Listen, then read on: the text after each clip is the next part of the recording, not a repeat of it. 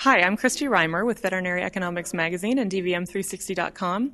We have just finished our Veterinary Economics Annual Board meeting, and I'm here with Andy Rollo, DVM, member of our Editorial Advisory Board, and Karl Sanzsieder, who's an attorney and also a member of our advisory board.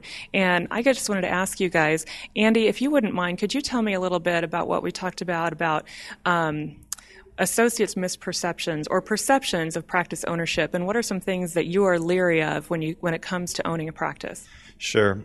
I think there is enthusiasm that comes out of school, but as new associates we get out there, and certainly we're most affected by our bosses, our owners, and certainly have seen all the hard work and time that they've put in, all those stories of, if you will, walking through snow 5 miles to school, kind of all the hours they put in, 7 days a week and 12-hour shifts. And we ask ourselves, as we start to have families and personal lives, is that for me? And most likely not. And so as the years go on, I think me and several others can get a little leery of that paradigm, of that thought.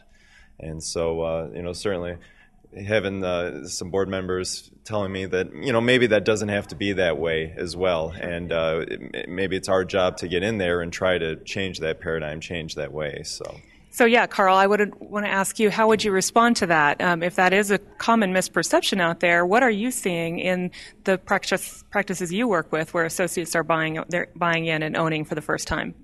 Well, I think that the opportunities for veterinarians are not well understood by young graduates, in that they can make so much more money as an owner, which adds to their commonly known production compensation. Even in my hospital, where I have young doctors, they're starting out on their base guaranteed compensation, but as long as we limit their work hours, they want to be. I have two that are, one's been there 3 years and one's just a new grad, and they both want to be owners because they know that they can have the quality of life and they can get the rewards and the returns on investment on a well-managed practice, which will have excess earnings over the compensation, rather than some of the old paradigms of just owning a job.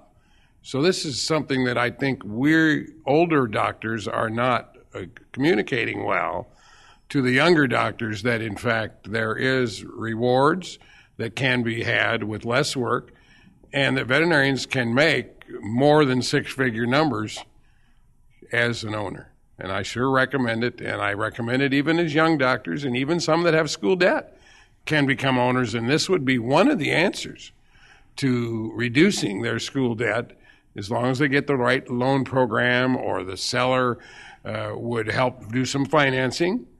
Then the young doctors can be owners even when they're having school debt, and then the ownership return could help pay that too. Thanks very much to both of you.